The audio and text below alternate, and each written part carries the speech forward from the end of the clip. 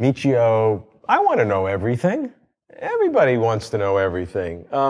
Physicists claim to be trying to find a theory of everything, a so-called grand unification theory that can bring all the forces and particles together. Is this quest a realistic one? I think so. If you were to summarize the progress of physics in one word, 2,000 years of physics since the time of the Greeks into just one word, that one word would be unification. For example, Newton gave us a unified theory of the heavens. What makes an apple fall on the earth is the same as what makes the heavens move in outer space. If you were to summarize the work of the 19th century physicists, it is that electricity and magnetism can be unified into something called light. And if you were to summarize 20th century physics in terms of particles, the word would be unification again, of the nuclear forces with the electromagnetic force. So now we have these two great theories, the theory of the quantum, the very small, and the theory of the very big, the theory of Einstein and black holes in the universe. The problem is, these two theories don't unify. They hate each other. They are based on different mathematics, different physical principles, different assumptions. And I find it impossible to believe that nature could create a universe that is schizoid, that has two mathematics, two physical principles, two assumptions governing the very small and the very big. Describe to me some of those fundamental differences in terms of the mathematics. Quantum mechanics is very probabilistic. For example, it deals with smears of things as opposed to discrete things. For example, relativity is based on smooth sheets of paper and trampoline nets. Smooth manifolds, as we call them, like surfaces. However, the quantum theory is full of tiny little quanta, discrete packets of energy which chop up this space-time into little pieces. So these two theories are opposites. One theory is based on smooth surfaces, the other one's on chopped up particles. One theory based on probabilities, like a crapshoot, the other one based on certainties. So you see that they really are polar opposites in almost every single sense of the word. Yet how can nature unify them into a cosmic unity? Many of the giants of physics have tried. They have all failed because of mathematical inconsistency. Some would say that, well, why worry about it? Because quantum mechanics only deals with the very small and general relativity only with the total universe. And so they're two totally different domains. But what happens in black holes or at the beginning of the universe, when everything is very small at the beginning of the universe, you really have quantum mechanics and general relativity must work together at some point. So if it must work together at some point, we've got to deal with how to harmonize them. That's exactly right. Stephen Hawking, for example, has tried to show that even black holes are actually gray because they ooze out quantum radiation according to the uncertainty principle. So you have to marry these two theories together. What happened before the Big Bang, for example? That question makes no sense in Einstein's theory. Einstein himself realized the defects of his own theory. Einstein's theory breaks down at the heart of a black hole and at the instant of creation itself. The so-called singularity. That's right. A singularity is a place of infinite gravity, which makes no sense. I think there is no such thing as infinite gravity. It's nothing but a way to hide our ignorance. And that ignorance is potentially not knowing this theory of everything, some grand unification, some way of bringing these quantum mechanics and general relativity together. So we need a new physical picture that unites these two. And string theory can be explained to a child.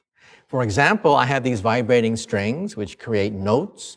These notes are the particles we see in nature. Different frequencies are different particles and different forces. If an electron is a rubber band and I twang the rubber band in a different way, it turns into a neutrino.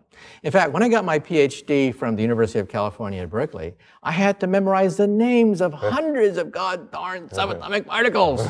Today, I hope that when you get your PhD, you would simply say, string theory, and get your PhD without having to memorize all the names of these subatomic particles. Because all of them would be just different ways that the string would vibrate. And when the string moves in space and time, it forces space and time to curl up exactly the way Einstein predicted. In other words, if Einstein was never born, If Einstein was never born, his entire theory would have been discovered as nothing but the first octave, just the first octave of string theory. Now, some criticize string theory as being unfalsifiable. There's no way you can say it's wrong, that it makes no predictions. There's a whole series of criticisms that are leveled at string theory, oftentimes without anything else to replace it, but nonetheless, just because nothing else is right doesn't make string theory correct. Yeah, I think these criticisms are silly. For example, we've never been to the sun, so how do we know the sun is made out of hydrogen? Well, we have sunlight. We analyze sunlight, and we have indirect proof that the sun is made out of hydrogen. No one's ever seen a black hole. In fact, black holes are invisible. And yet we've discovered thousands of them in outer space because we look at the indirect clues of the accretion disk. Physics is usually done indirectly. People forget that. People say you need an atom smasher the size of the galaxy to test string theory. That's silly. Because experiments are being done, for example, University of Colorado, looking for deviations from Isaac Newton's laws of gravity. You all know from elementary school that gravity diminishes the farther you are away from the star or the Earth. In fact, it diminishes the inverse square law. But that's because we live in 3 dimensions. In 3 dimensions, things diminish as the inverse square. Just like if I have a light bulb, light from a light bulb diminishes as the inverse square. If the universe were 4-dimensional, gravity would diminish much faster. It would diminish as the inverse cube, the inverse quartic, the inverse quintic. Therefore, by measuring gravity right on a tabletop, right on a scale of inches to millimeters, we might be able to show that there are higher dimensions that exist. Not to mention the fact that in outer space, we'll be putting up gravity wave detectors in the next decade that may pick up the shock wave from the instant of creation itself. That's why I bet $1,000 on longbets.com that by 2020, somebody will win a Nobel Prize for some version of string theory.